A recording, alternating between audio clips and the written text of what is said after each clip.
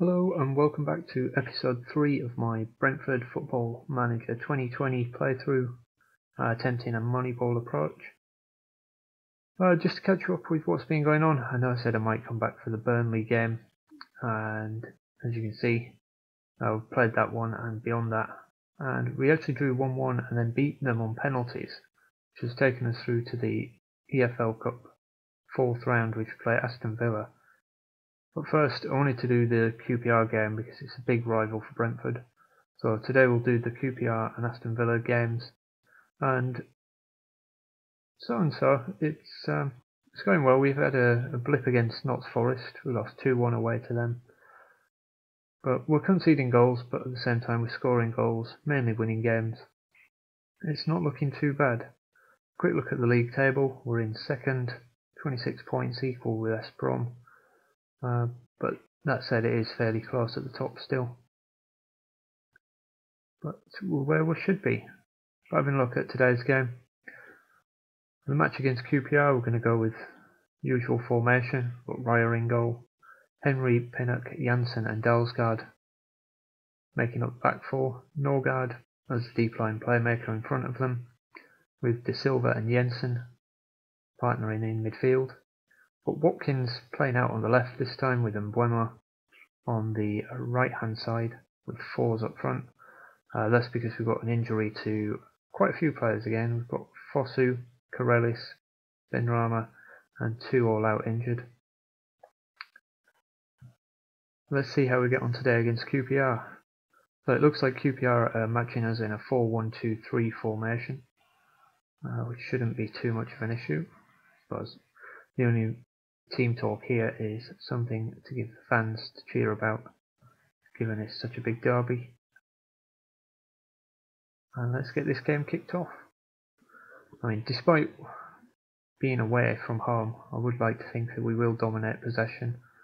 We seem to be one of the better teams in the league. We've had a lot of possession in the games. So hopefully we can keep hold of the ball, create some chances and have a good going. That said, it was QPR with the first highlight. They are taking most of the possession at the moment, but we are still early on, and it's their highlight again, playing out from the back. Now, unfortunately, they've done that successfully despite the high pressing that we are using. Dalsgaard managed to receive the ball and play it over to Pinnock. Watkins sees Jensen. Can he square it into the middle? He goes alone, but it's a narrow angle and Kelly saves. But we do have a corner. Corner whipped in from Jensen. Norgard on the edge of the area. De Silva. Jensen again. Can we get a shot off? Pinnock. De Silva. No, we seem to be going backwards, and the highlight just comes to an end. Dalsgaard with a long throw to force. Centres it. Watkins is there. Header. Oh, and it's hit the post. How unlucky. That was a great header from Watkins. But the highlight's still going. Dalsgaard. Watkins. Oh, fantastic volley first time. Rifles into the back of the net, and that's goal number 4 for the season from Ollie Watkins. Hopefully we can get him into 20-30 goals this season.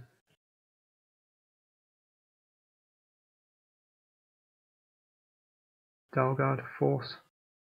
This be a repeat from Mbeumo, force. Dalsgaard seeks out Watkins, header, oh, great save. Was it the post? Post.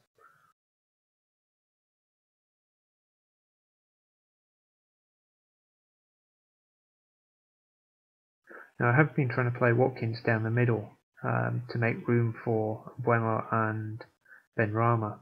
Hopefully they were going to light up the wings, but it doesn't seem that way. Although Watkins is having a good game on the left, so maybe that's where he will end up playing. And make it to half time, 1-0. And I'm happy with how things are going, but I think we've got to guard against complacency. We're not playing the best game we've ever played. I think we'll go with that. It's motivated the team, focused, and then more of the same, please.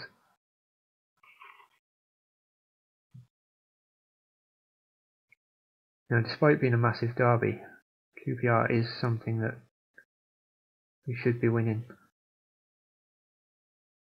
And of course I've opened my mouth and Eze's just smashed it into the top corner. Talk about the commentator's curse. Not really sure what happened here. There's no pressure on the ball. He gives him it back. And it's just too easy. Absolutely ridiculous. We're going to ask for creativity because we're still in this. Creating chances. Not as free flowing as I'd like. So 66 minutes. Let's see what we can do to change this. I think I will push Watkins forward into that complete forward role. And that means we can bring Valencia on this left hand side. Again, Bueno is not having a good game at all. So we'll make a double substitution, change the wingers. Do we go attacking? Yeah, let's go attacking. I want to win this.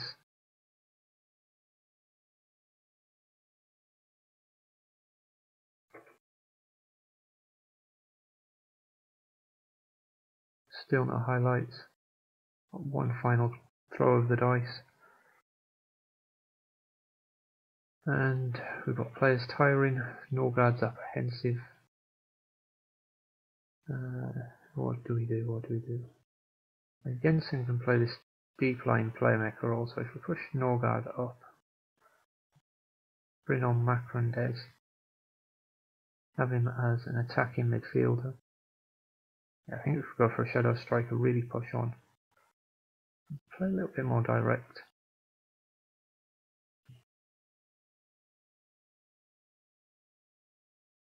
And let's see what we can do in these last 10 minutes.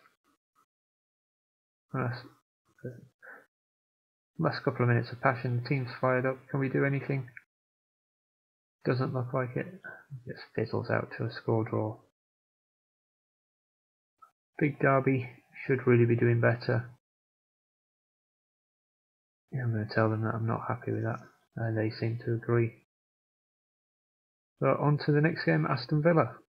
So a couple of changes for the Aston Villa game. We're going with Gunnarsson in goal, Henry, Janvier, Janssen and Dalsgaard at the back. Norgard, Baptiste and Jensen in midfield, and then a front three of Valencia and Bueno and Watkins leading the line. Let's just change it back to a complete forward. Remember, this is the fourth round of the English League Cup. We're expected to make the third round, so anything further than this is a bonus. And that's a strong looking Villa team that are lining up a 4-2-3-1. But I think that's correct. Let's go out and prove a point, see what we can do. Got nothing to lose here today. We're at home, give it our best shot and see what happens. So 10 minutes in, it's looking fairly even. Nothing to speak of as yet. Got the lion's share of possession. And we start off with the first highlights. Valencia coming down this left hand side. Can he get it into the middle? He plays it square to Jensen. Back to Valencia. Hits it off and he struck the foot of the post. That was a good effort from Valencia. That's what we want to see.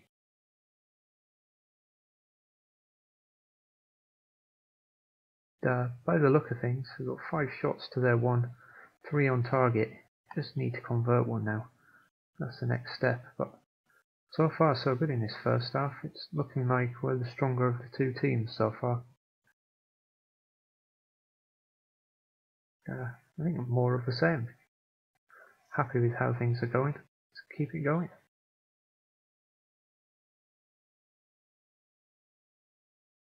Now with the long ball down that left hand side that's picked up. Dalsgaard, Norgard and Bueno. Can he carry it? He does. Let's see what he can do. He plays it to Watkins. Avoids one challenge. Hits it. Oh, it's in. That's the 5th goal of the season for Ollie Watkins. It's a fairly soft one to be honest, but I'll take it. And we're 1-0 up. That's an assist from Bueno and a goal for Watkins. 2 key players of this team. I'm happy to see them contributing. We've got Janssen over a free kick to Dalsgaard. Janssen all the way back to Raya.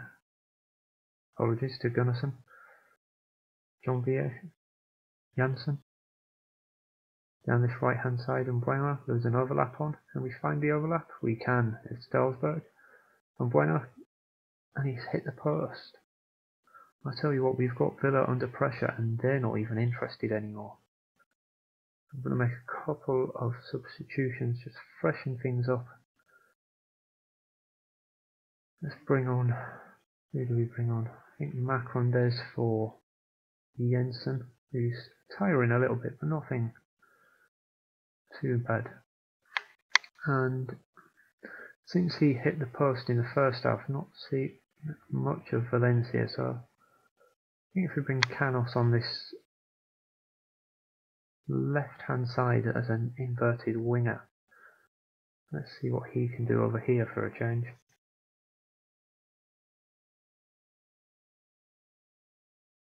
And after that substitution, Villa have decided they're fired up.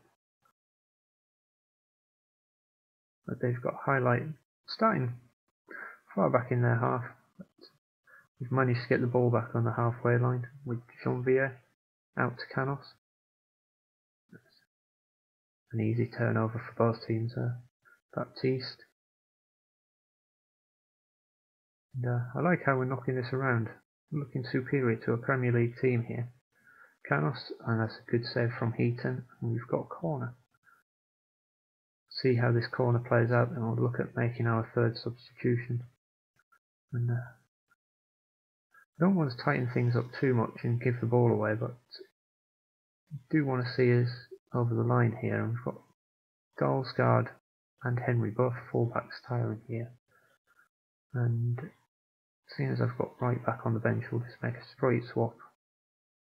Bring Roreslev on for Dalsgaard.